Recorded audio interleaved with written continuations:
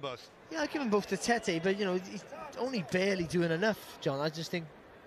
Well, it's what we said, isn't it? I mean, yeah, this is what he did against Mikhail Aloyan when he fought over in Yekaterinburg in Russia last October. Well, obviously, that's better there for Casimero. Doubling up on the jab. Well, I guess he thinks, you know, it's your move to close the gap, not mine. I'm the taller fighter with the longer reach. I want to keep it long. You gotta try and bring it to me.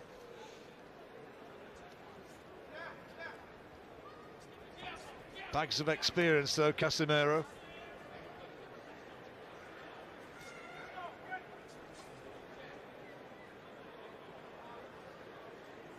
Got a record of 5 wins and 2 defeats in world title fights. Tete 5-1. He's won his last 12 since September 2012.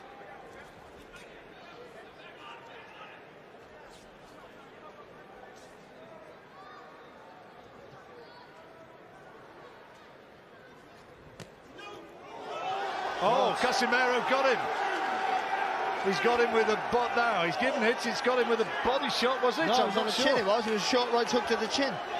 And he's in trouble. He's all over the place. He's in real trouble. Tete's in a lot of trouble. And the referee wants to look at him. He's allowing it to continue. But can Casimero take him out here? It happened so quickly. And he's still got a long way to go in this round. There's 1 minute 20 seconds. And Tete still looks unsteady. He's got to buy some time here and make Casimero miss. Casimero needs to pick his punches and he can't find the clean shot and he falls down.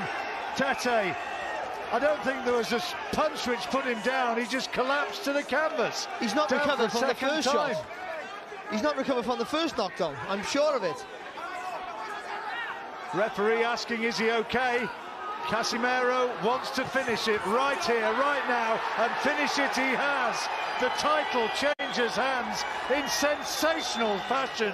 Zolani Tete stopped by Johnriel Casimero of the Philippines, and the big South African favourite suffers a defeat which was simply not expected, no way. Well, we're sat here just praising Tete up, and all of a sudden Casimero comes in with a short hook, sort of turns the body, hits Tete sort of flush on the chin, squared up, and that was it. He crumbled. It caught him on the blind side from where we're sitting, and I mean, you did well to pick that up because it was such a quick, short shot. It was. He jumped into the attack there, and you know, and we're saying how good Tete is, and he waits for you to make the mistake, he waits for you to engage.